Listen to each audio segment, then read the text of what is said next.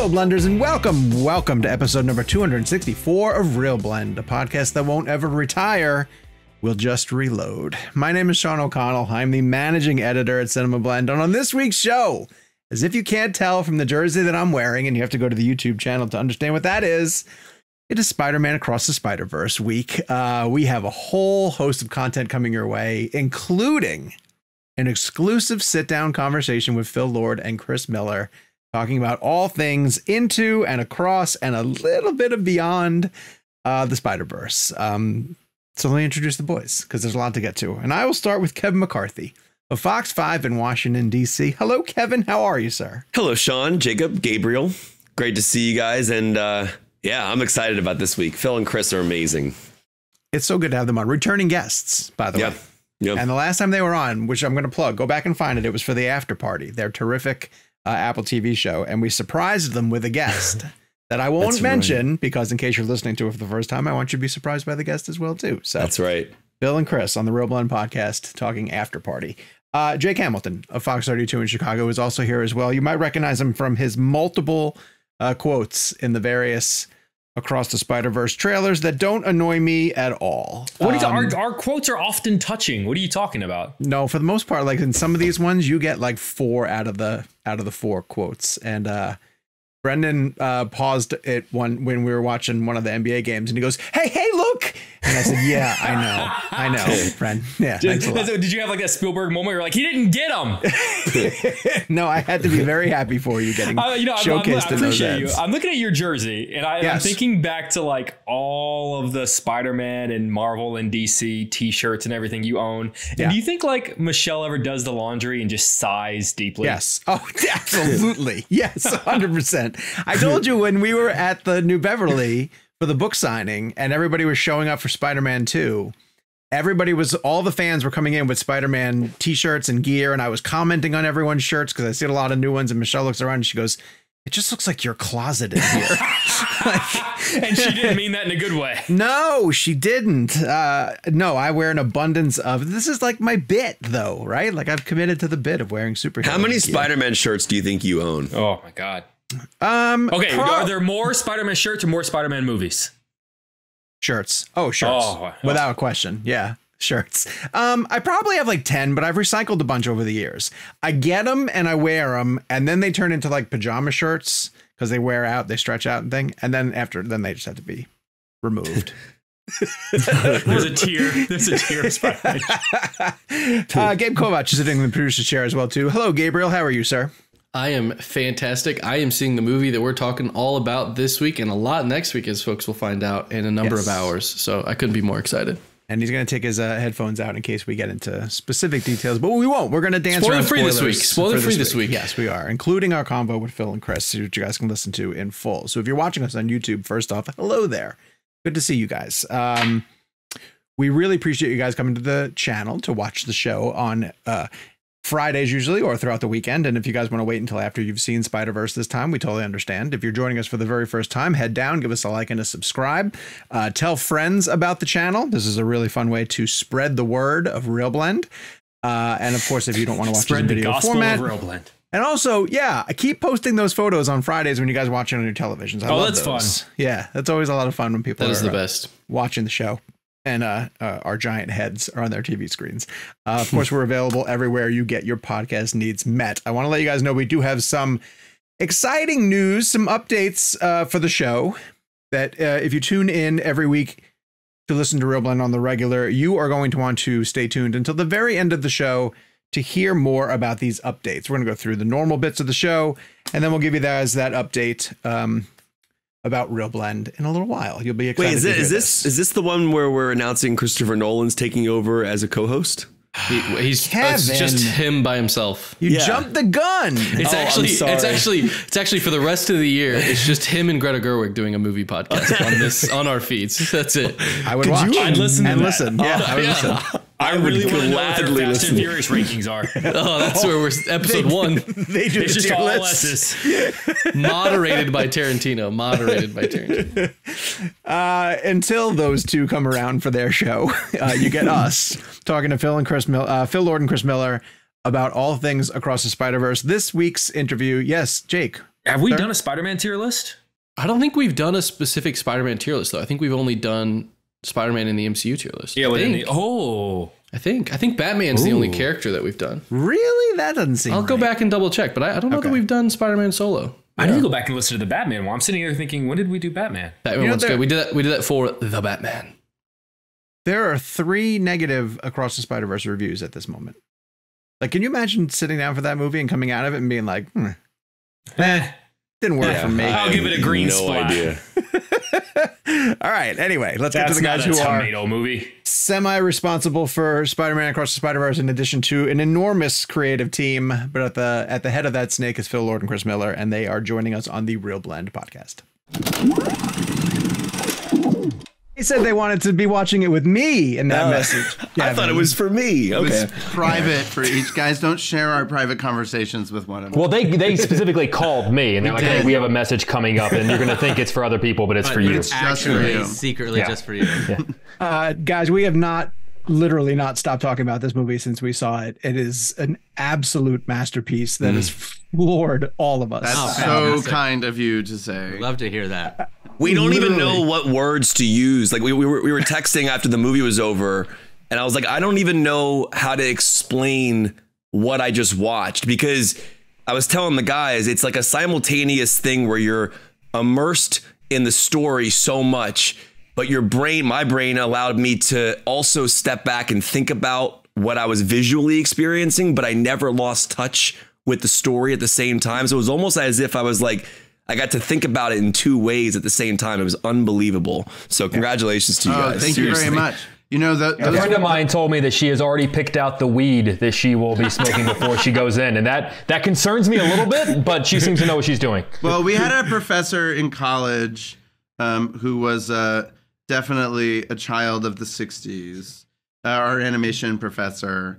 And I remember he told us once that we didn't need to smoke weed because you guys are already there. That's the ultimate compliment. Yeah, it was a compliment. That's their secret. They're just high all the time. That's and we don't smoke pot, and I don't know because I don't know what it would do. It ends up making you very normal. Yeah.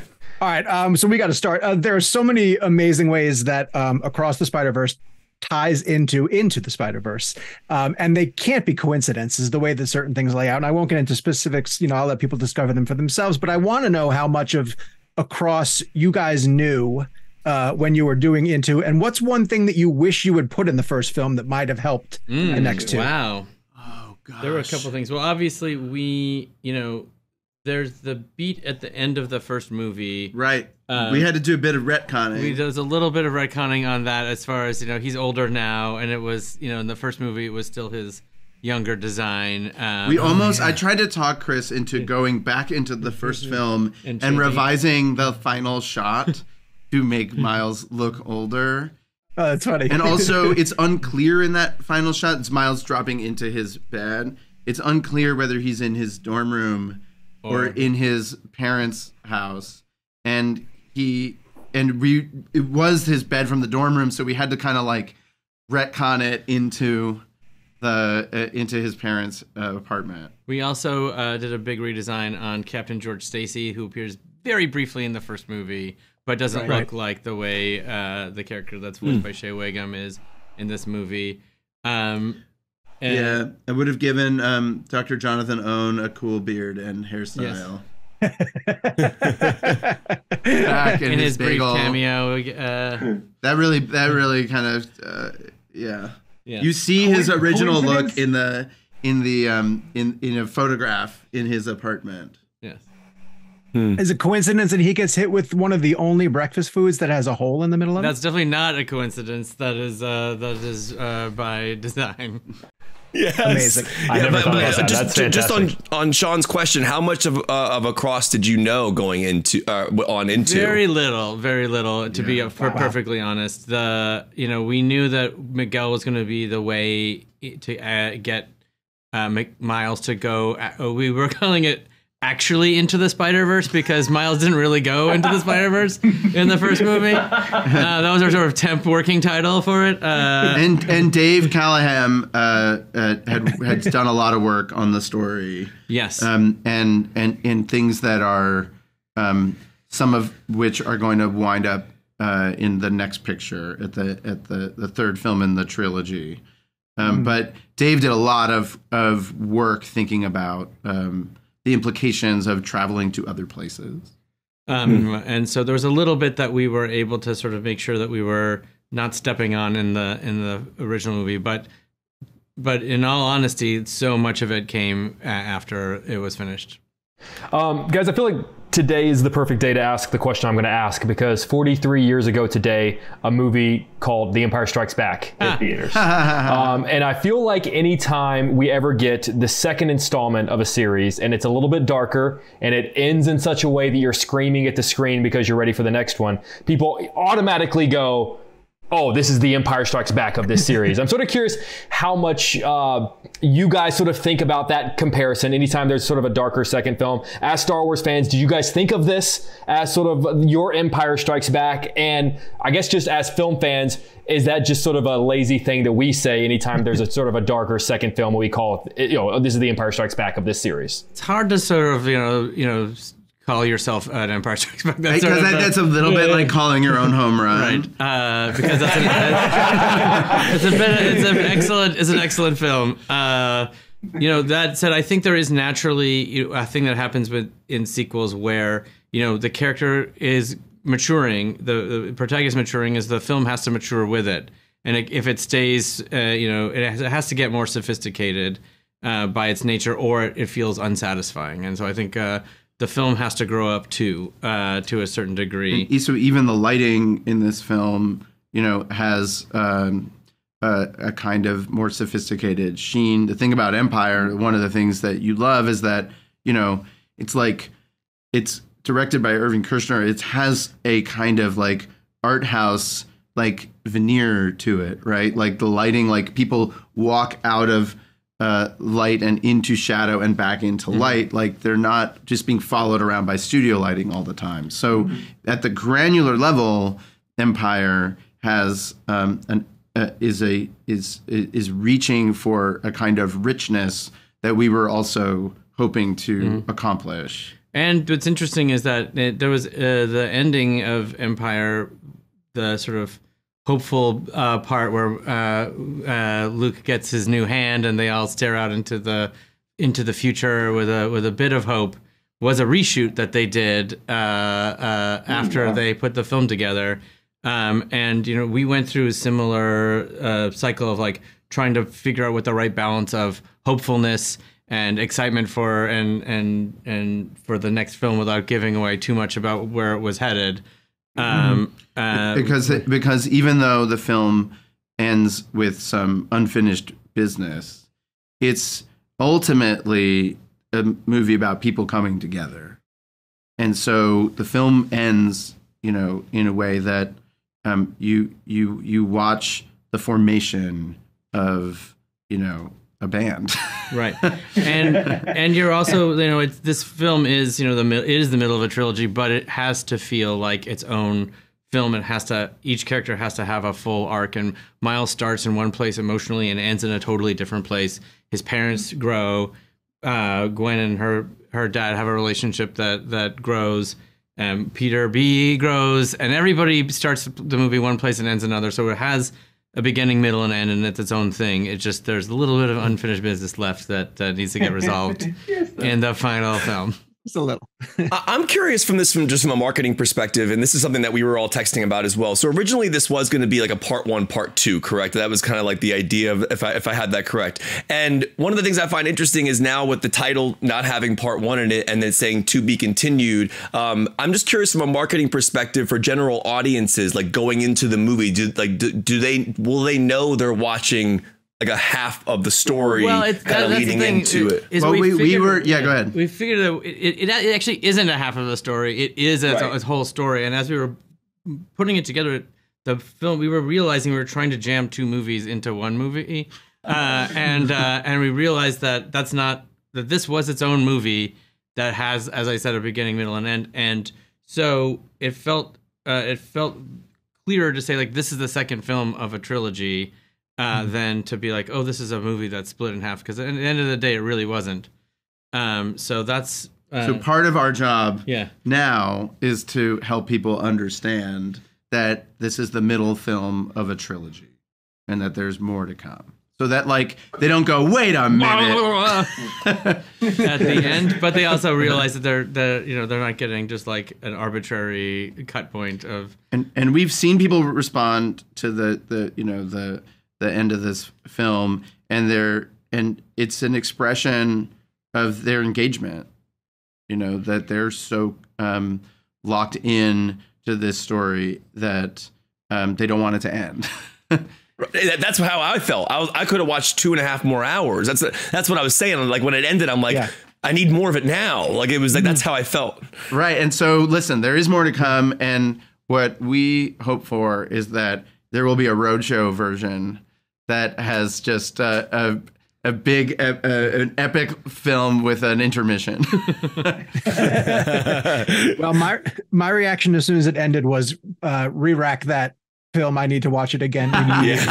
I'm not going anywhere. I'm sitting right here. And part of it is because with everything that's happening on the screen, I feel like I processed, I'll say 70% of it. That's good. So what's a joke that you guys are so proud of that you're afraid people might miss because of the amount of stuff that's going on? There's so much happening. There's literally a scene full of jokes that you are supposed to miss. Oh, really? When Miles walks in and they all quip. It was a room full of spider people quipping about the spot, and you see all of the jokes that they're all saying on top of each other. Right. But there's a lot. Like it's hard to. Every scene has some little thing happening in the background. There's the creepy smiley guy from the first movie is in this movie also briefly. There's everybody. It's a massive team, and everybody wanted to add something to it, and so there's just a level of richness that really is rewarded by repeat viewing in the theater on the big screen. There's also if you watch Taron Killam's character, Web slinger, Pat O'Hara, right? There's a moment where he's in like the background of a shot falling off of his chair when Miles comes through, and it's so funny. But I only caught it like the 5th time I watched the shot. And it's now because of this movie that I know that ATM machine that literally blew my mind. I've been saying ATM machine all my life, and I'm like, why am I saying the extra M? It already means machine, and then chai tea, and then naan bread. I'm like, what's wrong? What am I doing? That's absolutely all Chris Miller's work. That was brilliant. That literally every time I see an ATM machine now, I will never forget that line from the movie. It was your note. Right? Yeah, I was like, well, originally when Miles was, the spot was like, where's the ATM machine? I was like, he's a scientist. I don't know that he would say, he would be smart enough to know that the M is for machine. And then we were like, let's have it. Miles make fun of him for it. Yeah. Can you guys reveal one Jeopardy category from the night that Miles co-hosted? Yes, I wrote them. Swinging in the rain. Hold on. That was like we love a good pun. Swinging in the rain. Arachnidiums. I'm trying to remember all of them, but it's amazing. Thank you. So I don't want to bring the mood of the room down, but one of the things I texted the guys after we saw this was like, damn, I wish Stan Lee could have seen this movie. There's so many aspects of this movie that I have a framed photo with him in my apartment, like 8 feet that way. So I'm a big Stan Lee fan. What is an aspect of this film that you guys most wish that you could have put in front of him for him to see? And I know he's all over Into the Spider-Verse. Is he in Across the Spider-Verse at all? We made a choice that it felt a bit macabre. Right. Or exploitive or something. Exploitive to like put someone in a movie when they could no longer offer permission. So that was just our choice.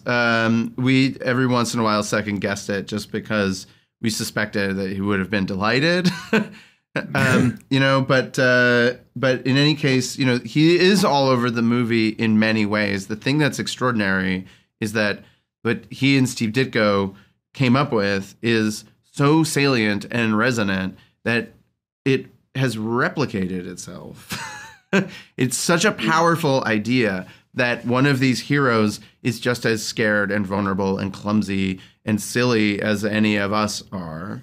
That it's resilient enough to drive the storylines of 1,000 different spider people, right? And so the variations on a theme are so, I don't know, to me that's so interesting. You know, there's a reason the movie starts with a Jeff Koons art exhibit. And it's because, you know, when we were deciding whether to do the first film, you know, we were at the Whitney, which was having a Jeff Koons retrospective. And one of the things that Jeff does is he'll take, you know, a bust of Louis XIV and like remake it and cast it in chrome. Right. And in so doing, like, creates a new work of art that is referencing the earlier one and including it, but also chopping and screwing it. And that's when we thought, gosh, we can do that with a movie. We could do that with this Spider-Man story. And so that's our objective is to take the work that Stan and Steve did and have it be part of this work also. You know, one of the things I love about this film is you're constantly reminded that he's just a teenager. And at the end of the day, there's so much going on and so much insanity. But then you have these grounded reminders, literally, where he's grounded because of something that he did. But also, like, there's a moment that he has with his mom, which I think was part of the first trailer, where she talks about how, like, the boy, you know, please take care of this boy as he goes out into the world. It's one of the most brilliant emotional sequences I've seen. Just the eyes in that scene are insane. But I want to ask each of you, growing up, do you remember a story about being grounded for something you did? Kind of like Miles was. Is there something that comes to mind when you go, oh yeah, I got grounded for this, or I did that, or I got timeout or punishment? I was grounded for a month. Oh yeah, because I was a very good kid, but everybody was going to Mitch Vento's New Year's Eve party, and Mitch was a returning college student who was throwing a party with open containers, and my parents had gotten a letter from the school saying, watch out this New Year's Eve, like, don't let your kids go to open source parties. And so they said, you can't go. And so I lied and said I was going to see a movie with my cousin. And when she got in the car, she's like, we're not going to the movies, are we? I said, no, we're going to Mitch Vento's party. And anyway, I'm the worst liar that there is. So the next day, my parents said, we are so proud of you for, you know, following the rules and foregoing Mitch Vento's party. And then I erupted in laughter and the cereal came out of my nose. And so that night they were like, you lying sack. You're grounded for a month.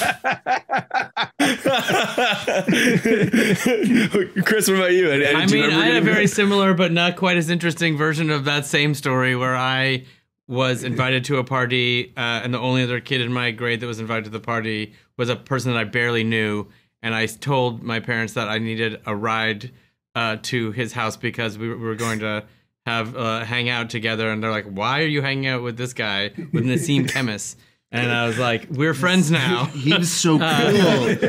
You're punching above your weight. Like, what is this? Chris, what is there's no way. What's happening here? And I got totally busted, and I didn't even get to go to the party. I got busted before even getting to the party. That's a shame. But I will say it's a lot like, you know, this movie feels like Miles, like Gwen got invited to the party, and he wants to be invited too. Yeah. And so he sort of sneaks out. It goes to the party, and then it doesn't go well. Do you want to know how Mitch Vento's party was? How was it? It was fine. There you go. Was it worth the month grounding? It was definitely not. The thing that was interesting is, like, I was only included because I agreed to be the designated driver for other, like, I was punching above my weight with the other people that were going. And I just remember, like, driving my, like, gigantic old Oldsmobile that a hand me down from my mother through it was Florida, so we have drive-throughs where you can buy alcohol. And I was like, this is bad. But it is like that. Like Chris came up with the original premise of this movie, which is, what if there was an awesome party and Gwen got invited and Miles didn't? What would it do? That's cool. Cool. Yeah. The Spider-Verse is Joe Vento's party. It's Mitch Vento's party. It's Mitch Vento's party. Everyone knows Mitch Vento. And I'm glad Mitch Vento's getting Where's Mitch Vento He's back. now? Yeah, he's back from Syracuse. It's going to be amazing. Okay, so I am hung up on the title of Beyond the Spider-Verse, and knowing that you guys, can't tell us anything and likely will deflect. I'm just curious what your thoughts are, because the animation in this is so genius, and it's staggering how good it is. But I think Beyond, and I think of a mix of live action and animation, a sort of Who Framed Miles Morales type thing. Does that intrigue you guys at all? Or do you think that this is an animated franchise that should stay animated because of the creativity it provides? Well, I think at its core, what's really special about this version of a multiverse is a thing that can't be done in live action, which is that each world is rendered in a completely different art style and different animation style, and you can feel the hand of a different artist and get immersed in that inside of a different painting in each universe. And so that is what I think this film can do that no other multiverse film can do. And I think that is at the core of what makes this thing special. And I think I don't think we have any interest in losing that. That said, anything is possible in the multiverse, and that's part of the fun of it. Yeah.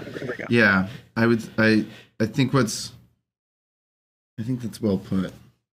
I can see the wheels turning as you're trying to figure out what not to tell us. Well, I would only, look, for one thing, I'm not sure there's, obviously we work in both mediums, and we're not particularly, we don't really distinguish between the two of them in terms of what we put on the page, right? And so I'd say that the other thing that's kind of interesting apart from that is that there is a known canon, right, that's expressed in this movie of every known spider, but presumably there is the unknown, and I think that's one of the intellectual ideas underpinning where we're headed. Ooh, all right. Get here now, March. Guys, I heard a rumor, and I want to say John Mulaney told this story on a late night show, and I think it was in the IMDb trivia for Into the Spider-Verse, that he was given permission to, when recording Spider-Pig, to just go balls to the wall and just go nuts and do it however he wanted to do it. And for a long time, he recorded a lot of his lines as sort of an R-rated Spider-Pig before finally being told, John, this is a PG film. I'm sort of curious, what are some of the more insane things that somewhere in the Sony vault you have audio recordings of Spider-Pig saying? Oh, we should dig some of that stuff up, because I think that would be pretty fun a little surprise. There's a couple of 4-letter words, I think.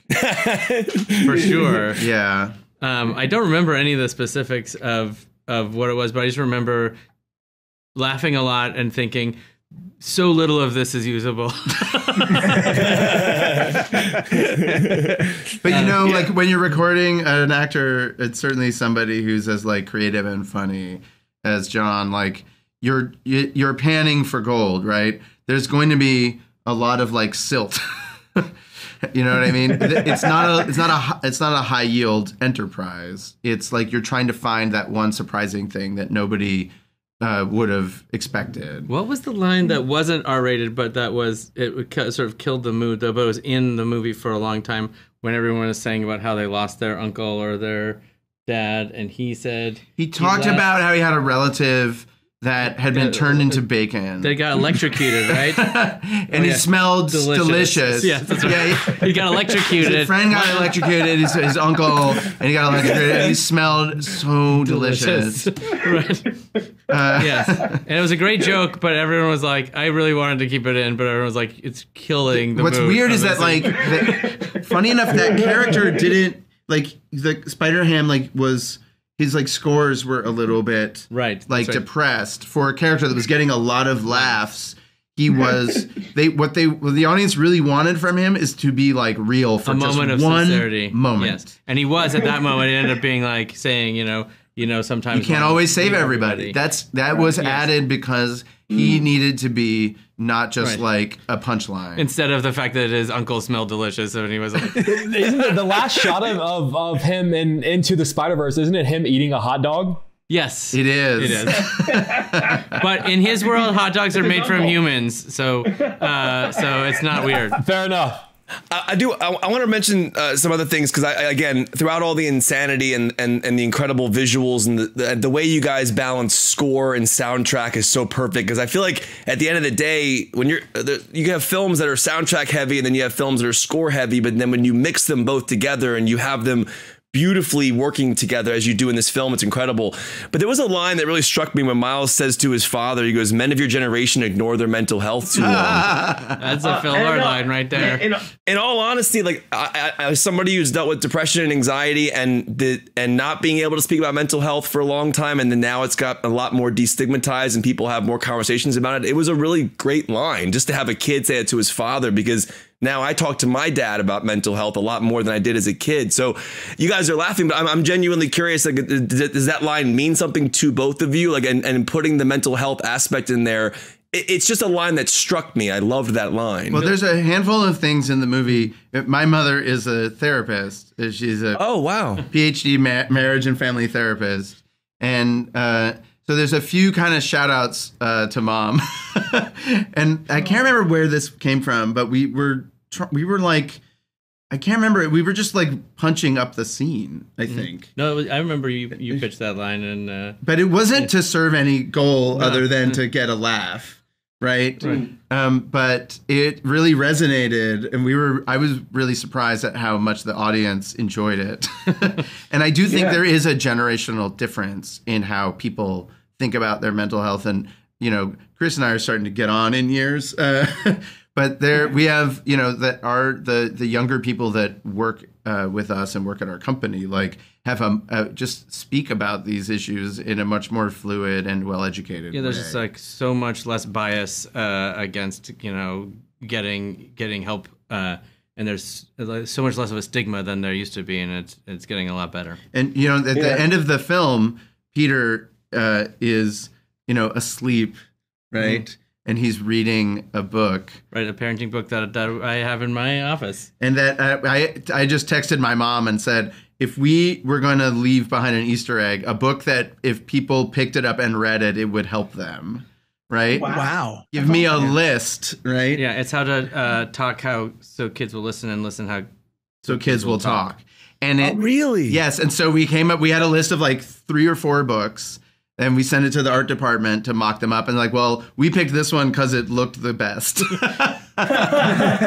it turned out to be really thematic because throughout the movie, people are asking each other to listen, right? 4 or 5 different times. So it felt like a miracle of purpose. Right. And it's all about parenting and the developing relationships between children and parents and how they both need to evolve together and grow up together. Right. And also about leadership, right? That Miguel is leading this big group, and some of that leadership means leadership used to mean laying down the law, right?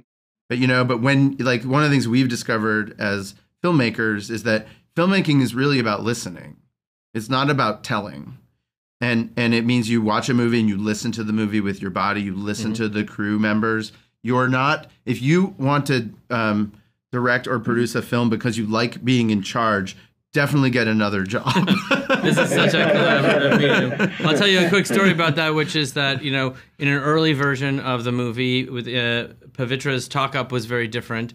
And a number of Indian American, and Indian Canadian animators wrote us an email saying we think Pav can be better and more interesting, just cooler and so we had a Zoom with them and okay, tell us what you think. I mean, obviously, it would be great to know how we can make him better. And they sort of it laid out how they wanted him to be cooler, basically. And so we got together a group of Indian and Indian American writers for a roundtable, and we're like, how can we make this guy more aspirational, more like a real like kid in Bombay today? And out of that came a whole different version of his intro and opening, and he became so much better, and everyone was so much happier.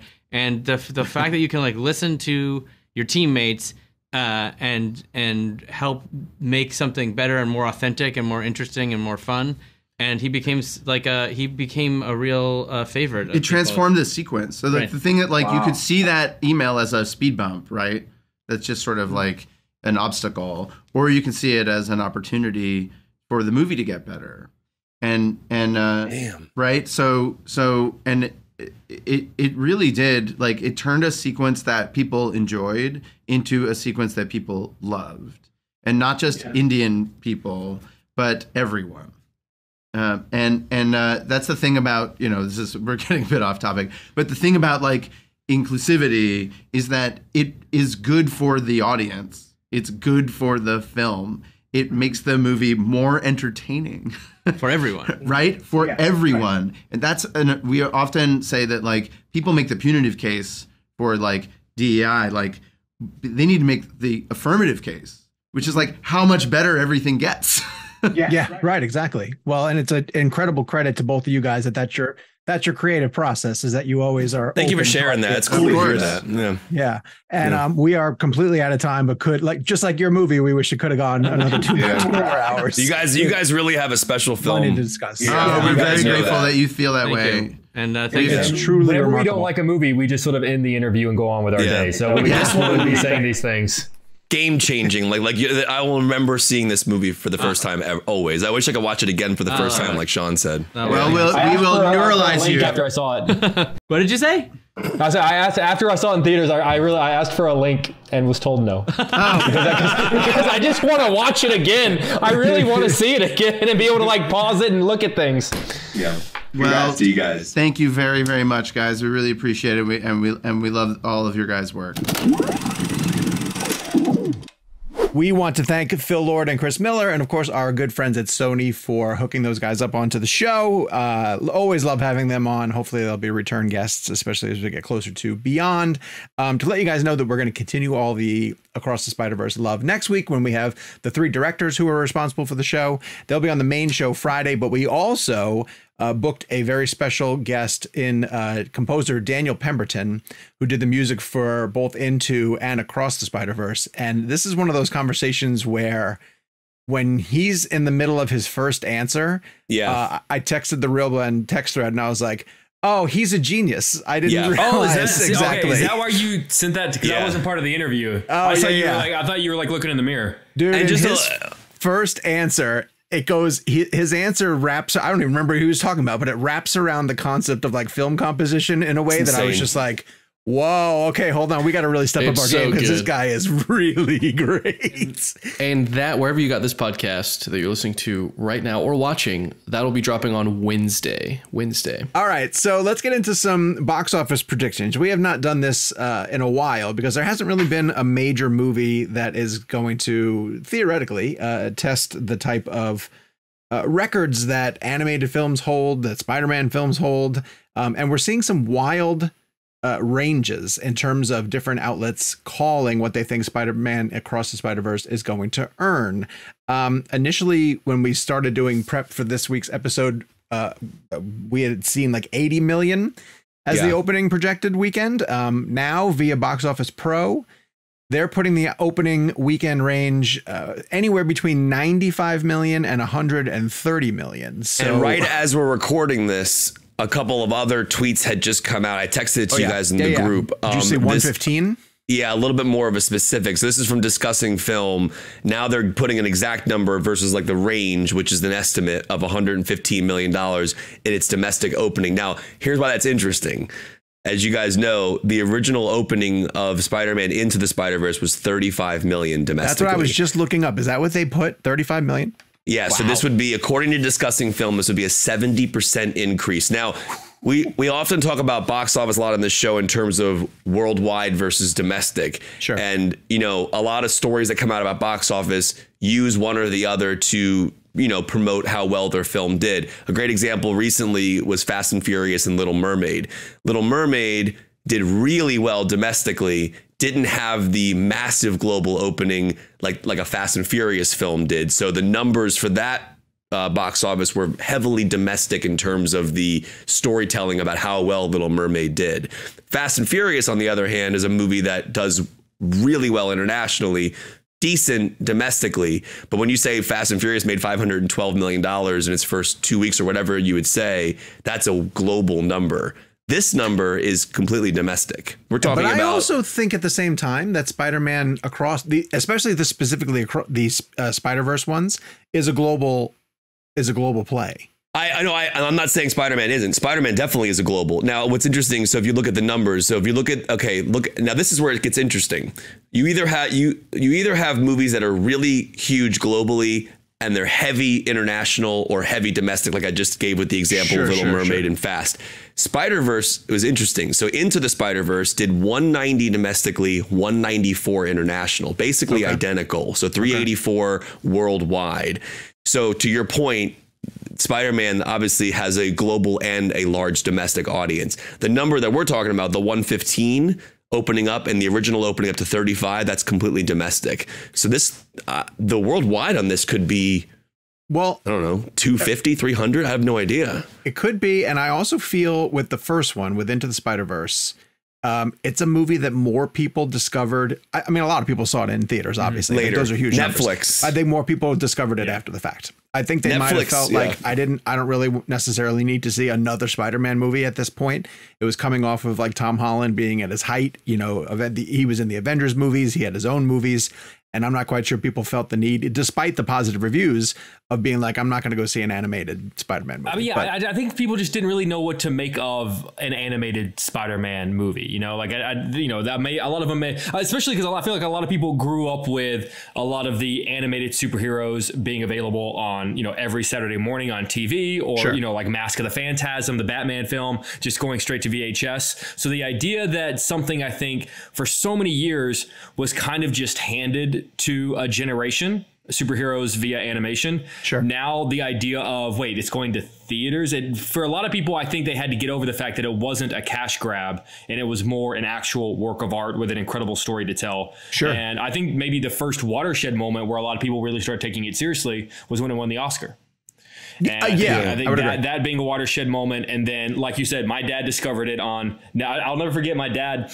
I want to say I was like home for Christmas or something. And my dad coming out going, have you seen like the animated Spider-Man movie? And I was like, yes, Dad. Yes, I have. But, you know, but that is fun though. Like people sort of discovering this thing that makes them realize, oh, this is something special. I want to watch that movie with Keith so bad. Can I just sit down and rewatch it with him at some point, please? Look how many Spider-Men there are. So just because you mentioned the worldwide, I thought that was a curious question, Kevin. In China, it's opening up the same day. In China, the first Spider-Verse film opened to 25.8 million. Wow. And eventually made 62 total. So if it was within 10 million of domestic, I'm curious how much of an increase they're going to see there, if at all. I mean, it's a different market, but. And what's interesting about that could be a massive worldwide. Oh, it's going to be huge. Well, I mean, again, that's the crazy thing. So to Sean's point and to Jake's point, I think what happened with Into the Spider-Verse was it had a you know, a rather successful run theatrically, but like you said, I think when it hit Netflix, that's when I started hearing people talk about it more, because it was more accessible. But going to the global debate that I was talking about a second ago, in terms of like looking at Fast X, for example. Fast X has made 113 million domestically, 406 million internationally. Okay. So what you're seeing there is in 2 weeks. That's 2 weeks. Jeez. So that's interesting in itself, because then if you look at Little Mermaid, I'm looking that up now. Little Mermaid had an interesting way because it was a little heavier. Little Mermaid's the opposite, not as gigantic, but 118 domestic as of right now, 78 international. But then when you look at the Spider-Verse numbers, it seems like it's about even as Gabe is saying, at least with the first one. So if you're seeing a 70% jump from the first Spider-Verse film to the second domestically, it's going to be equal to or more than. It's probably, I mean, Gabe, is 300 million that for the far opening? Off? That seems doable to me because it looks like it's coming to pretty much every major market. Huge. So let me ask. Same day. Does it hit $1 billion? No. I think. What do you mean so quick to say no? No, I think. Okay, No so Way Home did. You're not going to get. You're not. I don't think you're going to get the families in the way that Mario did, and you're not going to get the.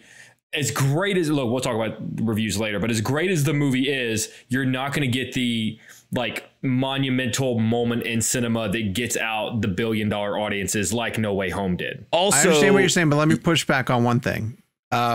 You have a generation of kids who have been watching that first movie for 5 years. 5 years since Into the Spider-Verse came out. And I mentioned this when I think I mentioned this on the show because Michelle's in elementary education, and the kids at her school, their Spider-Man is Miles Morales, which is super cool. It's amazing. And it's been a steady stream of that movie being replayed over and over again, and then getting them into the comics, you know, and reading more about Miles and truly anticipating the next Miles Morales movie, you know, versus we're going to introduce you to this new character, you know. So I think you may get more families than you think. But here's why I don't think it, okay, so a couple things to answer the question of will it reach $1 billion. You look at the market, for example, right now, and again, I'm not comparing this to Guardians of the Galaxy 3, but Guardians of the Galaxy 3 right now open May 3rd. We're almost a month into release. It's 743 million right now. I'm assuming it'll. I didn't think it was going to get that to that. That's a huge hit for Marvel. Huge, but it's not. I think it doesn't pass 800, right? So, you know, we'll see on that. The days of Marvel easily hitting $1 billion are over. Right. But the question now then becomes, if you look at the June 23 movie releases, so right now, so as of today, so we have June 2nd. Spider-Verse has 2 weeks.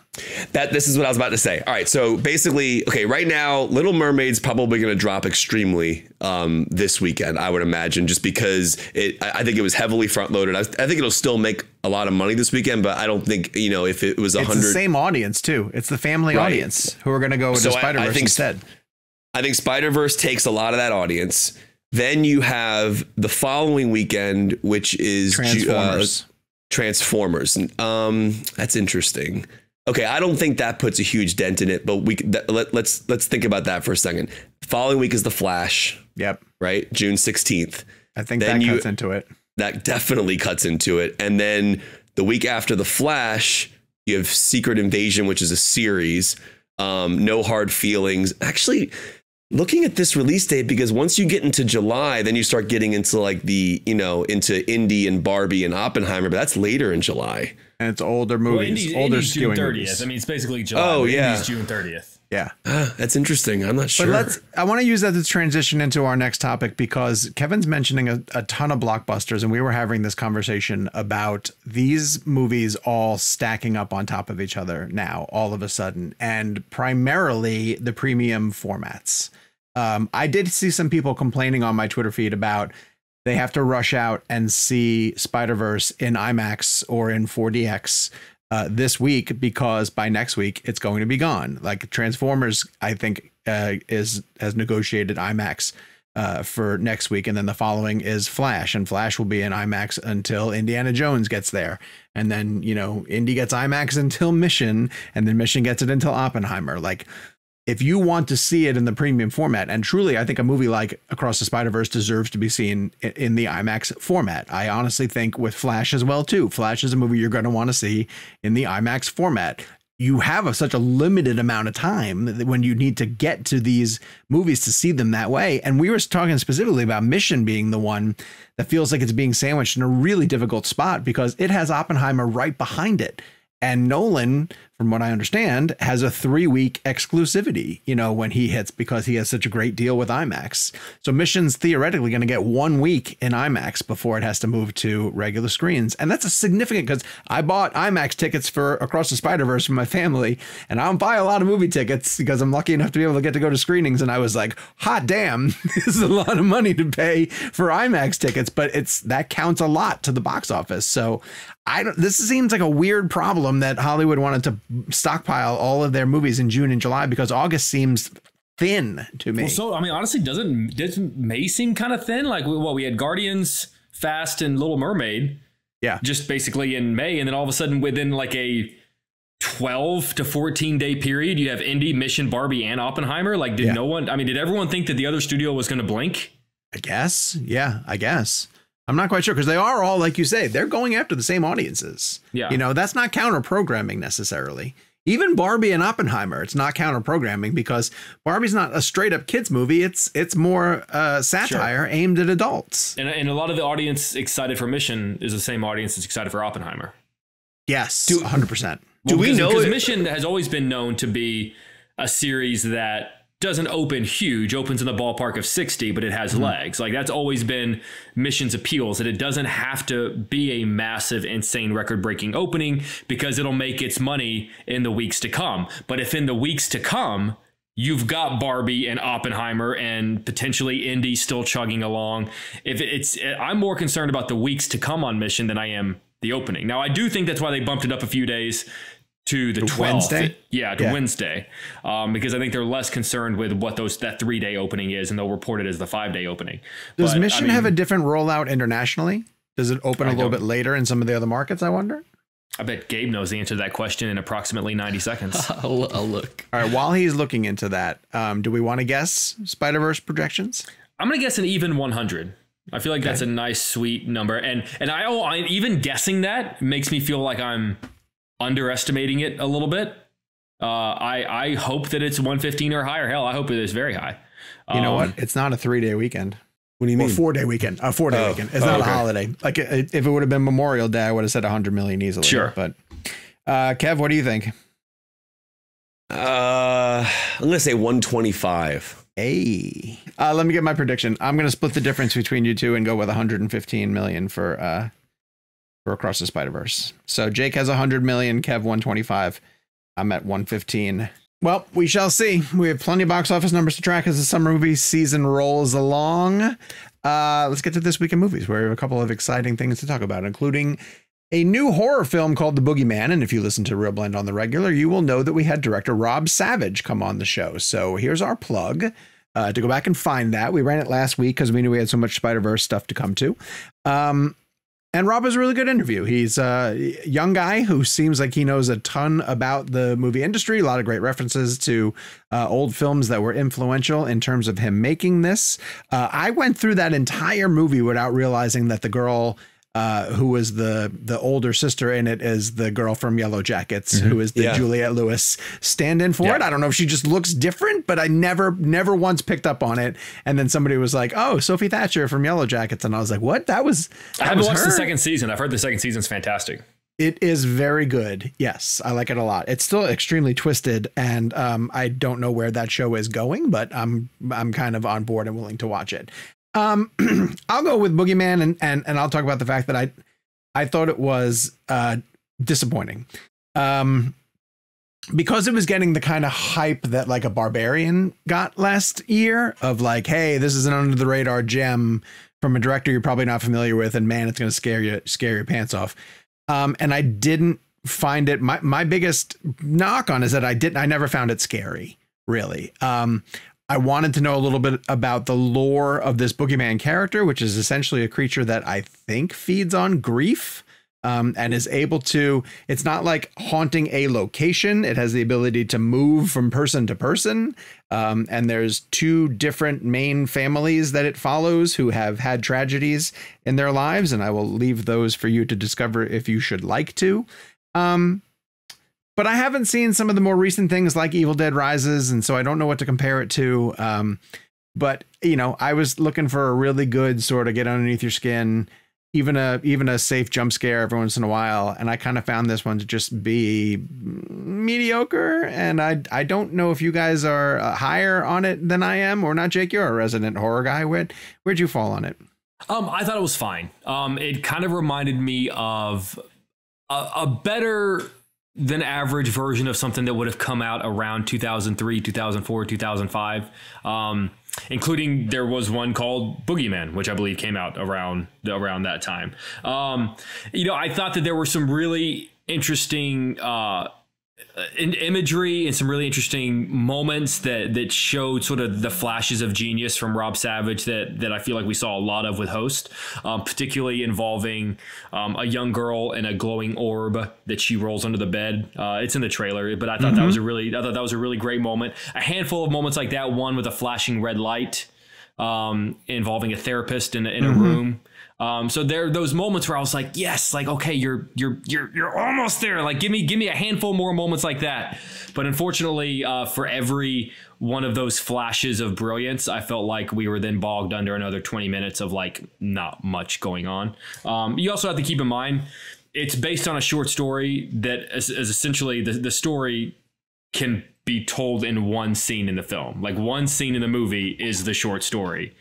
So there's not a lot of source material there to go off of. Whenever it says based on the short story by Stephen King, it's not based on the short story like by Stephen King in the way that Stand By Me was based on The Body, or Shawshank was based on Shawshank, or The Mist was based on The Mist. It's really just literally the entire short story is one room, two people talking in one room. So it was stretched thin to say the least. I did appreciate seeing less of the monster, and it as happens in these sort of situations, the more and more we saw it, the less and less scary I found it to be.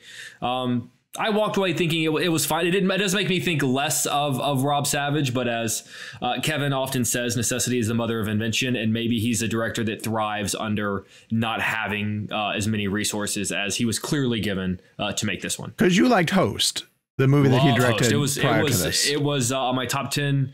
Honestly, it's one of the all-time scariest films I've ever seen in my entire life. Interesting. Did you see, I don't think this was an R interview. I think this was a separate Q&A thing, but sometimes they blur. The story about the glowing orb, No. Jake, and what it was originally supposed to be? No. It was originally, she was going to have a lightsaber that was glowing, and then Disney was like, she played Leia in our Star Wars series, we need to change that. And so it was like 2 weeks before they had to rewrite a lot of the scares to this ball. I don't think it was ours. Maybe it was our CB interview. I forget where he was saying. He's probably saying it all over the place. But a hilarious coincidence that they cast. That's wild. Young Princess Leia, because it's a Disney film. It's a Disney film, Disney, but they also were like, let's not cross. That's fantastic. Have imagery of young Princess Leia with a toy lightsaber, in a major movie. Kev, how about you? Where'd you fall? Yeah, I wasn't a huge, massive fan of this one. I found the scares and the storyline to just be very familiar. It didn't do anything new for the genre, at least in my opinion. There were some cool shots, some interesting ways to use lighting. I thought that the Sawyer character was fascinating in the way that light up ball was used to light the room and use it. It was a clever way to play with that. And it did bring me back to the concept of being scared as a kid, checking under my bed, all those things played in. There was just dialogue in this film that I found to be, it's weird because I'm not trying to sit here and be nitpicky about realism because we're dealing with a movie about the boogeyman, but there's a grounded nature I find in horror films sometimes, that even in the supernatural aspect of things, like there has to be a level, in my opinion, of realism with the dialogue. Like when I watch The Shining, I know that can't happen, but I also know that the way The Shining, people have to behave the way people would behave in that situation. Right. I agree with you. I hate whenever people are like, well, dude, it's a movie about monsters. It's like, okay, sure. But people still need to behave like humans. Like that's what makes these fantastical situations. I didn't mean to interrupt, but I agree with you 100%. That's why I like films like Sinister, films that generally deal with horrific supernatural situations. What makes them really interesting is when the grounded aspect of the realism of the dialogue and the family and the drama that lead into it. The dialogue in this film, just some of it made me laugh. Some of it took me out of the movie, whether it was intentional or not. I also found, I just found the film not to be memorable. Like it just didn't do anything new. Like with Smile and The Black Phone, these were all films that while they had familiar things with them, they were still doing new things that scared me in a way that I hadn't seen in horror before. Even like Evil Dead Rise, even though it's like the fifth Evil Dead film or whatever that would be, it still pushed the limits. It still found ways to terrify me, and relentless, brutal horror does that really well. After seeing Evil Dead Rise and then seeing this, it did feel like I was watching like a more of a kid friendly horror movie, which is, again, I have no problem with PG-13. Some of the scariest movies I've ever seen are PG-13. The Sixth Sense is one of the scariest movies I've ever seen. That's PG-13. You can do PG-13 horror. It works. I mean, Poltergeist is PG. Jaws, if you consider it a horror movie, is PG. I mean, there's lots of movies that have dealt with ratings. It's nothing to do with the PG-13 because you can get around that. I mean, The Dark Knight, for example. Just on memorable sequences. Like I think that there are better horror sequences in something like The Pope's Exorcist. Right. Like, I remember some of those scenes now, still to this day. But if you asked me specific things that happened in this film, I can't come up with any, to be honest with you. I think you're right when you called it forgettable and just sort of like not very memorable. It's just something, like, I will say, like, there's a really cool sequence in the beginning that I thought was interesting. And I thought David Dastmalchian's character had promise, and I won't go into specific details, but there's just a lot of things. The way Jake, the therapy room. Yeah. That's a short story. Jake described the short story to me, which apparently, I'm sorry if you already said this, but that to me sounds way more interesting than like when Jake explained that to me, I said to myself, why isn't that the movie? And I think one of the things that they may have underestimated here is, and again, I don't know the exact decision-making process of what happened behind the scenes. I think they made it PG-13 because the story is about kids and they're being scared of under their bed. So they wanted to hit a broader audience. But you look at the box office numbers for Smile and Evil Dead Rise and The Black Phone, which all made over $100 million. I don't think this will make over $100 million. And because one, I don't find it to be as scary or as original. And two, I think an R rating in horror actually makes it more appealing nowadays. And I think while growing up, PG-13... I think that's the audience that's buying the tickets. True. And but Smile, for example, I went and saw Smile on a Thursday afternoon. It was all high school kids, in the movies. And because think about it, when you were growing up, R rated was way more appealing. There was something about, like, it made it like taboo, or like and also like we're serious now. We're being taken seriously as a horror audience, and the movie is taking itself seriously. You're about to see some stuff. Like, you're about to see some scary stuff. So I actually think, weirdly, the PG-13 works against it in this movie in a weird way. And is it our show or one of the TV interviews that I did where he said the movie was PG-13 or was going to be R? It was our show. He told us right that. before he started filming. It was originally R up until 2 weeks before they started filming. That's right. He was on our show saying that. Here's the thing, though. Tells you something. But he said they didn't change much. He said they didn't have to change much. Yeah, I thought this is the kind of project where I'm not sure the rating was going to help it one way or the other. It's just not weird enough. Like, I like weird horror. This is the safest horror you could ever imagine. Like, even the crystal ball element, which is a fun bit visually. Like, who hasn't seen that? A bazillion times. To come back to a cliche that we're using on the show often. Like, it's just not memorable. It's not original. And I don't know. I feel bad kicking this guy around because he seemed really nice on the show. He was a great interview. I do recommend He was a very good interview. And, King adaptations have their highs and their lows, their peaks and their valleys. King works. I mean, the dude's been writing for over half, because he wrote this story back in 1973. So he wrote the story 50 years ago. So he's been writing for more than half a century. And Sean, you've read enough Stephen King stuff to know that the man's got a very high ceiling, but also a very low floor. So middle tier Stephen King, which I think this is fine. Like, it's not, it's not Salem's Lot, it's not Pet Sematary, but it's also, it's not Dreamcatcher. Yeah. Exactly. And the last thing I'll say about it is this. An alien. The last thing I'll say about it is this. There is some interesting filmmaking in this film. And I do think that Rob Savage will have a good career. I don't think that this was a film that it didn't scare me or give memories enough for me to walk away from it and go, yeah, you should go see that. I wonder how his brother, Randy Savage, the wrestler, is doing. It's a great question. I was wondering the same thing. I don't know why we didn't ask that. Maybe next time we get him on. All right, let's throw it to a quick break. And on the other side, him on. We're going to dive into Spider-Man Across the Spider-Verse. All right, but the big movie that everybody is going to want to go see in the theaters this week is Spider-Man Across the Spider-Verse, which we've been talking about a lot already this week, and we'll continue to next week. We'll remind you guys, the next week's episode is going to have the three main directors behind the show, and we're going to save our spoiler conversation talk for next week's episode following their interview, because we allowed them to speak openly about spoilers and get into specifics about different scenes. And so we're gonna save all of our conversation about that for next week. So this is just our gut reaction to Spider-Man, and I'm gonna let Jake go first because I think he's tipped his hand a bit in the commercials that you might have seen making the rounds of how he feels about this latest animated feature. Imagine he goes, after some thought. Yeah. Not a fan, to be honest with you. Jake, you're pretty high on it. Yeah, I'm very high on it. I remember when we all got out of Avengers Endgame and all texted each other.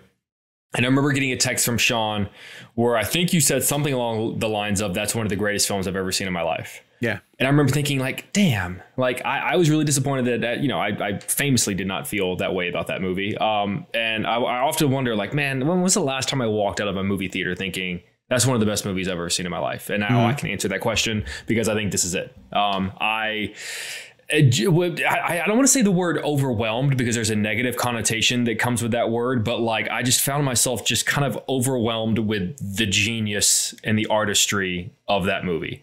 The emotions that I felt, I would put toe to toe with the hardest, strongest emotions I've ever felt in a Pixar movie. I think it is probably the most visually jaw-dropping, awe-inspiring animation I've ever seen in my life. Like, it has pushed to me the boundaries of what animation can be and what animation can do. Sean, you said it perfectly, that there isn't a moment or a frame that you could not, pause, frame, hang above your fireplace, or make the background of your laptop or the wallpaper of your phone. It's just, and it tackles so many interesting themes. And one of the things that we all talked about, I mean, how serious and adult of a film it is. And I think it really emphasizes that point that Guillermo del Toro was driving home the whole award season for Pinocchio, which is that, like, animation is cinema. Like, it's not for kids. And I think that this movie touches on a lot of themes of what it feels like to be made to feel like a mistake, to be made to feel like you don't belong in a place that you so desperately want to belong to. Has to me always been one of the great appeals of Spider-Man, is that while it is this big fantastical fantasy of a boy swinging through the skies in New York after being bitten by a spider, it should make, at the end of the day, a good Spider-Man story should make you feel like, short of being bit by a spider, that could be you. And I feel like this did the best job of doing that. Right. So I'm just in awe of that. And just without getting into spoilers, I loved the concept of canon being a plot point. It was one of those moments that I've never really thought about being utilized in a movie the way it was. And whenever it was brought up, I just went, you son of a bitch. Like, how has no one really brought up the idea of canon? And because it's a word that we all use so casually when describing everything, describing Star Wars or whatever the case may be, but making it a plot point, I thought was genius. So absolutely brilliant screenplay, gorgeous, flawless animation. Like, I genuinely, truly believe it's my favorite animated movie of all time. I wish I could put it on. Like, I asked my rep, I was like, I know this is stupid, and I know the answer is no, and I know you're going to laugh at me, but can I get a link? Because I really just want to watch it over and over and over again. I really just want to put it on my TV. And I was like, I've seen it. I'm not going to give it to anybody. And she's like, and of course the answer was no. But I just can't sing. And I loved the first one. The first one was on my top 10 list at the end of the year. Love the first one. But as Sean beautifully put it when we all got out of the movie, this one makes the first one look like stick figures.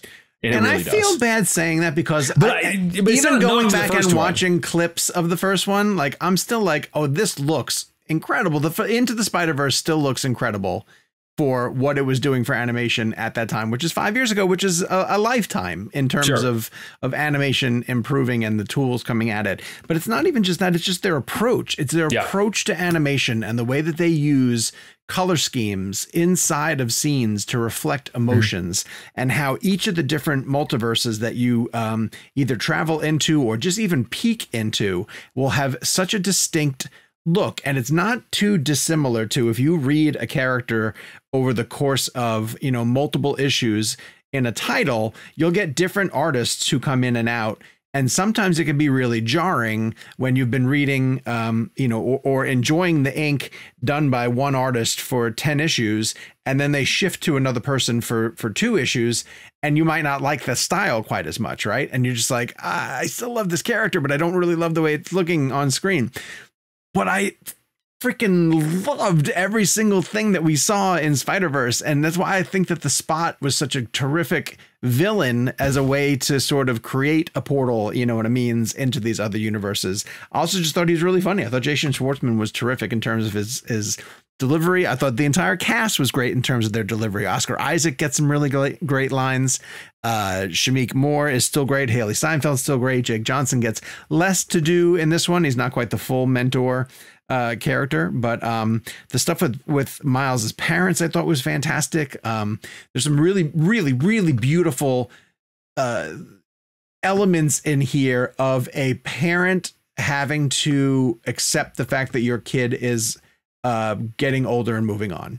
And I think that they touched that stuff beautifully. Kevin brought it up. I think you brought it up with Lord and Miller about the line from the mom of like, hey, there's a little boy inside of you who is always going to be this little boy. And you know, I have a 19-year-old and a 15-year-old, and I still call them like our baby, like Brendan's baby boy and PJ's, you know, little boy. And they're always good. That's how I will see them for the rest of my life. And so, you know, these things just hit home in a way.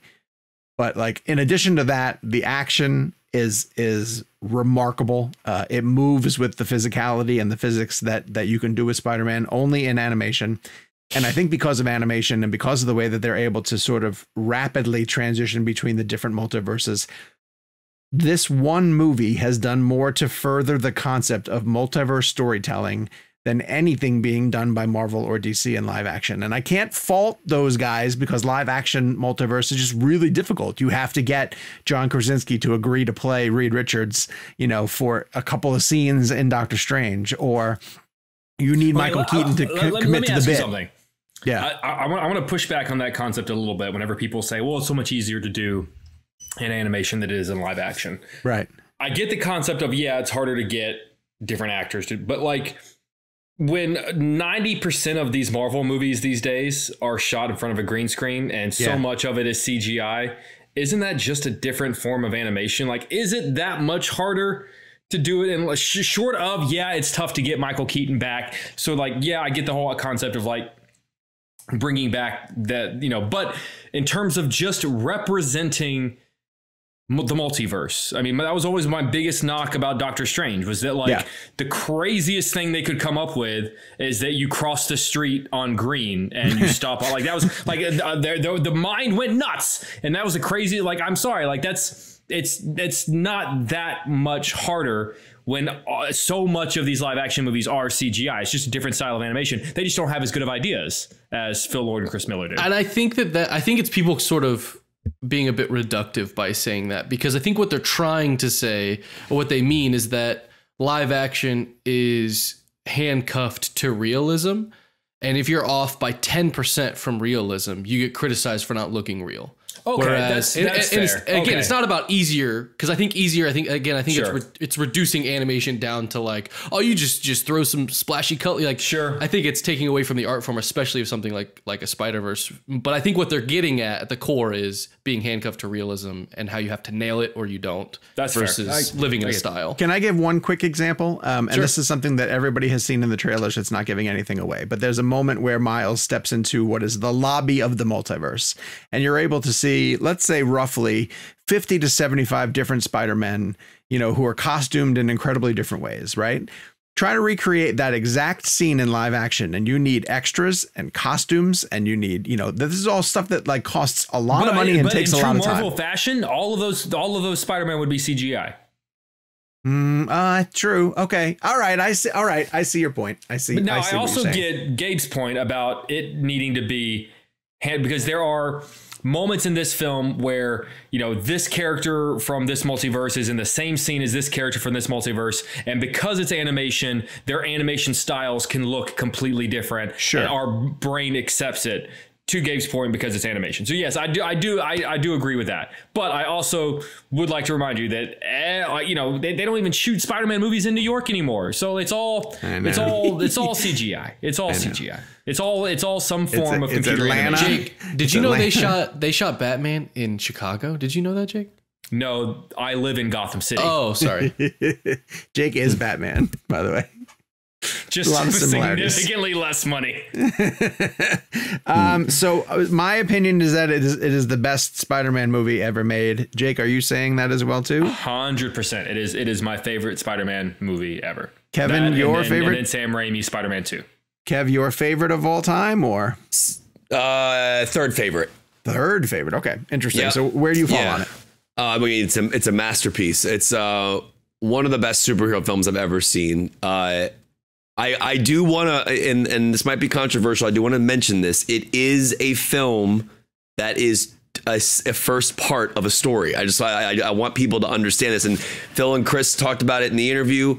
I get that the movie's called Across the Spider-Verse. The next one's called Beyond the Spider-Verse.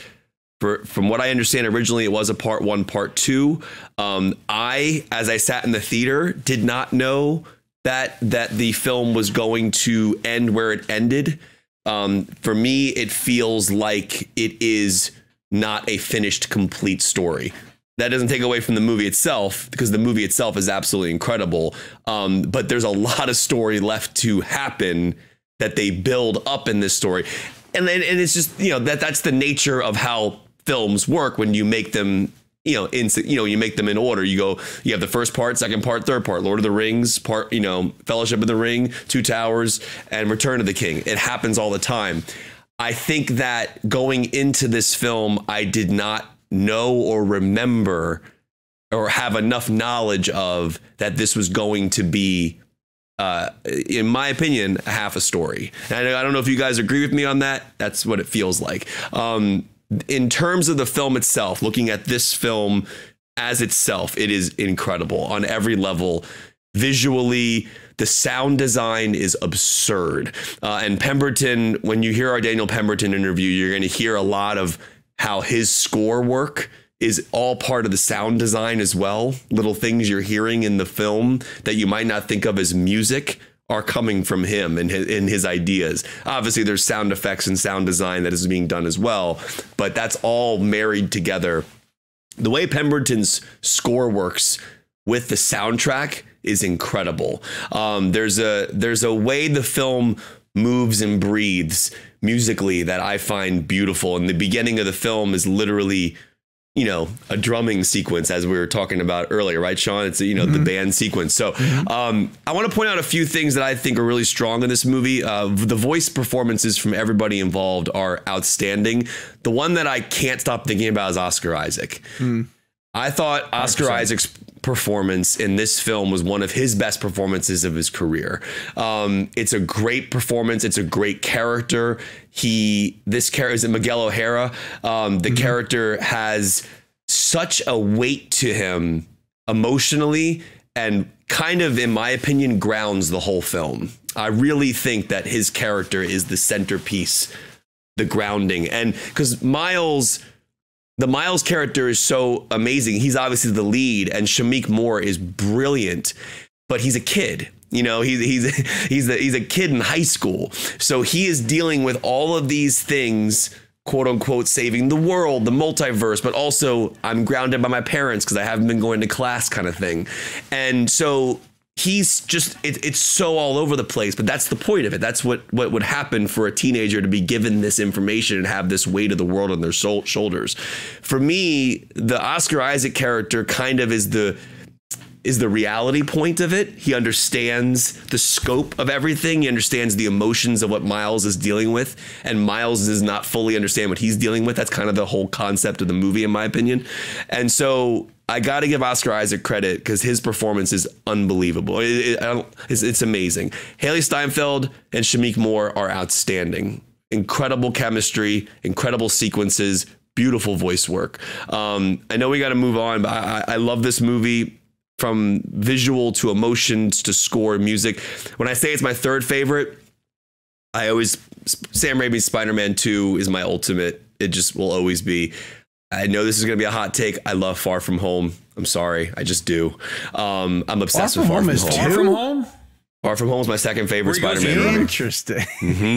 Because, and the reason, and I don't care, and people can give me crap for that. What I loved about Spider-Man Far From Home was the filmmaking vibe of it. I mean, essentially, Jake Gyllenhaal's character is a filmmaker, and that just kind of struck me in a very interesting way. This is my number 3 Spider-Man film of all time, and I'm talking about they're following 2 of my favorite Spider-Man movies of ever, and this is definitely right there. I love this movie. It is outstanding. The word masterpiece gets thrown around a lot. It is a masterpiece. But I just want to warn people, this is, in my opinion, it's a half a movie. Okay. We will debate this next week when more people have seen it. Yes. But Jake and Sean, you guys, I'm not that far off. It's not a full movie. It's not. I disagree. I think this is probably perfect for our spoiler discussion that we're going to have next week. This episode is all things Spider-Man, which I will never complain about, but the blend game is going to be #SpideyBlend. And from that perspective, we are doing favorite moments from a Spider-Man movie. And that can include Into the Spider-Verse or even Across the Spider-Verse if you wanted to. Jake Hamilton, what is your all-time favorite moment from one of the Spider-Man movies? I'm curious if anyone has the same one as me. Mine is Mr. Stark, I Don't Feel So Good. Look, that's Infinity War, though. Yeah, Infinity War. It's not from like Spider, but it's still a Spider-Man moment. Still a Spider-Man moment. Oh, the thing I always love, I was just saying, what I love about Spider-Man is at the end of the day, he's bit by a radioactive spider. He's taking on these wild, crazy, insane villains, and there's symbiotes, and there's this and this and this. At the end of the day, he is a kid in high school. And that is what makes Spider-Man such a great character, is that at the end of the day, he's brave, but he still gets scared. He will sacrifice anything to save people, but he still has a crush on the girl in class. Like, he's still a kid. And that moment when he is like being this big, brave superhero, but all of a sudden he realizes he's about to die. And he's going to his hero, who has kind of been this father figure of him. And him sort of like in a brilliant performance by Tom Holland saying, I don't want to go. I don't want to go. I don't want to go. Like, as I'm getting chills, literally getting chills talking about, as Tony Stark is like helplessly trying to save him, this kid who, like, he kind of was trying to protect. He wanted to give everything to protect from a moment like this, as he's turning to dust. And keep in mind, they don't know that this is happening everywhere else in the universe at the same time. They don't really understand this moment.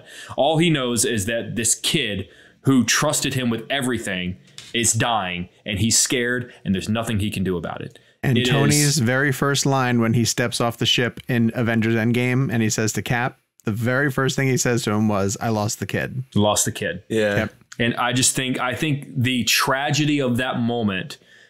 Chills by you saying that, Sean. I just want you to know. Like, I started to well up. I was like, oh yeah, that really does hit. Like, that's the tragedy of that moment. Tom Holland's brilliant performance in that moment.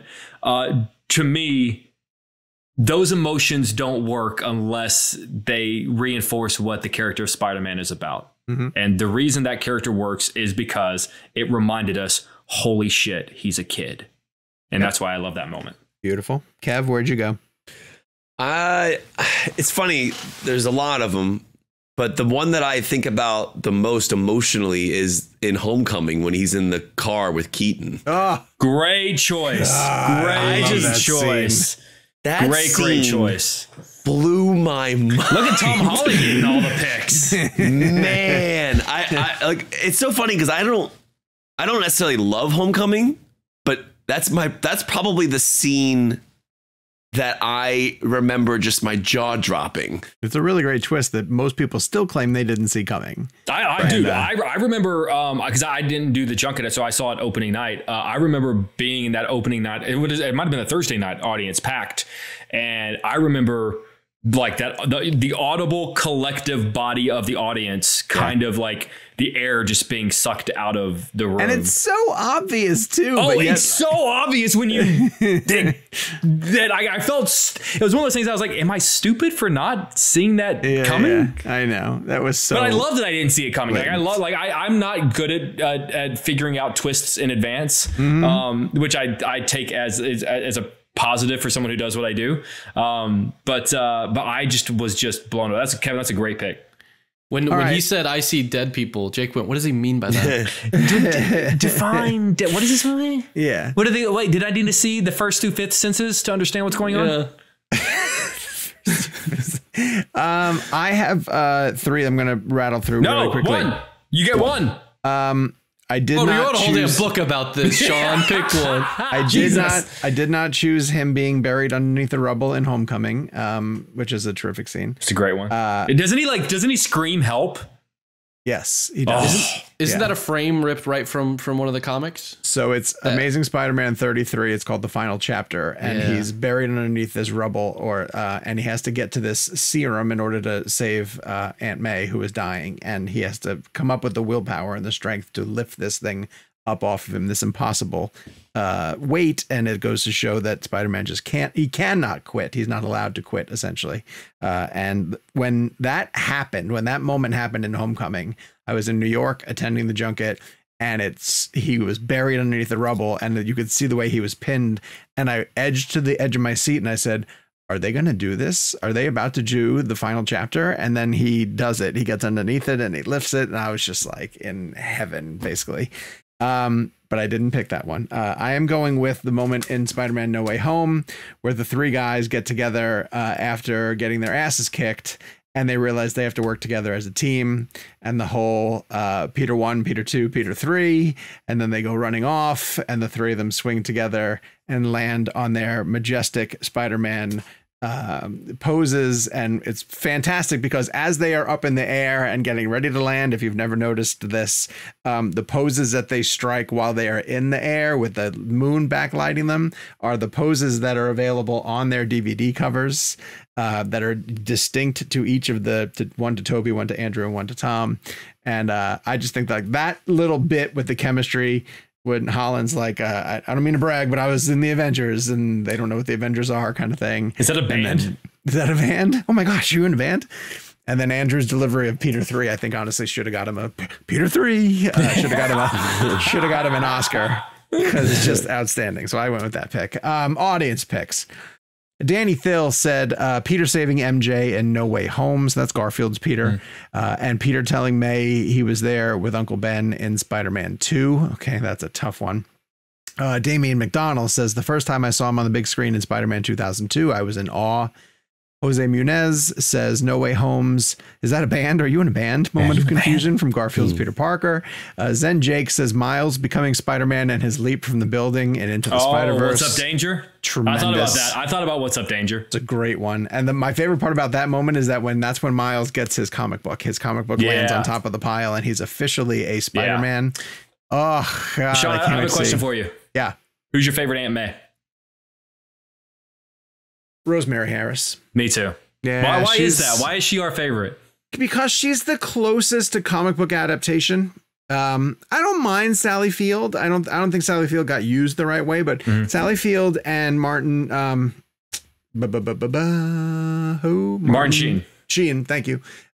Were a good pair, but she's not a good Aunt May. Rosemary Harris was just the perfect amount of old, delicate Aunt May. And then Tomei, I don't know what Tomei is doing. I don't know, or was doing, I guess, at this point. And David Hammer says, my favorite Spider-Man moment after a lot of contemplation is when Tobey Maguire's Spider-Man stops Tom's Spider-Man from killing Green Goblin in No Way Home. It was just such a powerful moment, and I thought it was great that Tobey got to be the real hero of that moment. So, can I pick one more? Sure. When Toby and Alfred Molina are reunited in No Way Home. That's a good one too. And he says, how you been? And he goes, I'm trying to be better. Trying to do better. And just the way, and it shows how good of an actor Alfred Molina is that he was able to snap back into it.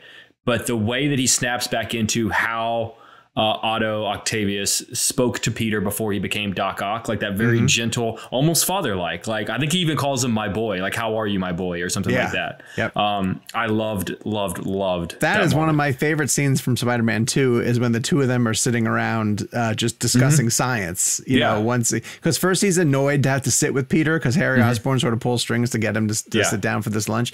And then Otto realizes how smart Peter is, and then he introduces him to Rosie. You're making me want to sit down and rewatch all these Spider-Man movies. Hey, listen, I've lived with them for years upon years. So thank you, everybody who participated in Spidey Blend this week. Great picks. For next week, Gabe, we have some changes to get into.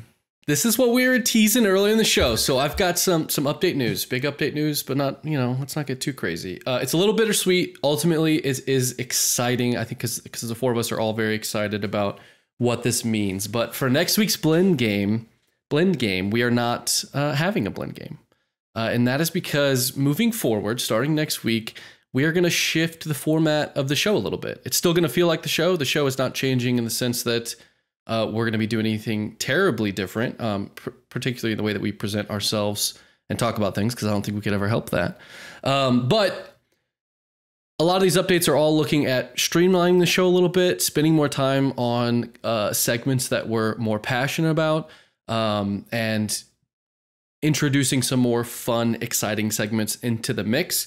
So I'm going to give sort of a blanket update of sort of where that's headed. And then I'd love to hear your guys' feedback. If you want to email me, ReelBlend@cinemablend.com. But one of those things is we're no longer going to do the blend game in the show.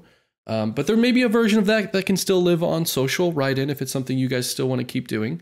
And that's going to just give us more time to do other things and to, spend more time in our reviews, do more spoiler segments, and things like that.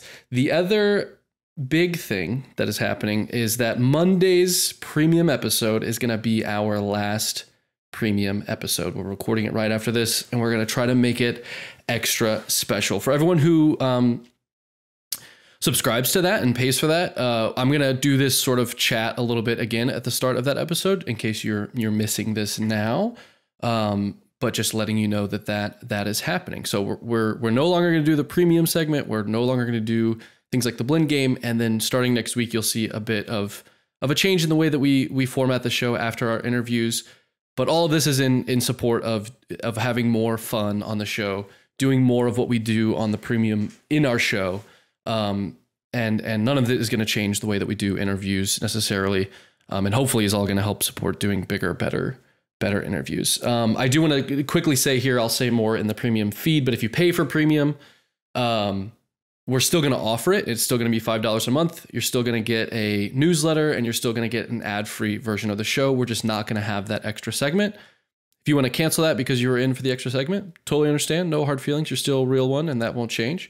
That's just the price itself is not going to change, even though we are technically giving you less, just because that's as low as we can justify it for the ad free, which is the main benefit of that. So that is the rigmarole. I don't think I've forgotten anything, guys. If you guys want to say your 2 cents about, I know you guys have been excited about some of the plans that we have, some of the ideas that we have, and just the idea of being a little bit more relaxed after our interviews and doing some fun stuff, getting some more behind the scenes, Well, I think, for the four of us hopped on a call to give you a little bit of behind the scenes in terms of what was going on, just to kind of discuss what was going on with the show. And one of the really interesting things that I was thinking in my head as the discussion was happening, that everyone individually brought up to kind of show that we were all on the same page, is for anyone who is listening that subscribes to premium, there were so many moments that we would get done recording a premium episode and just keep laughing at a joke that was made, or just kind of within the days to come talk about something that happened at premium that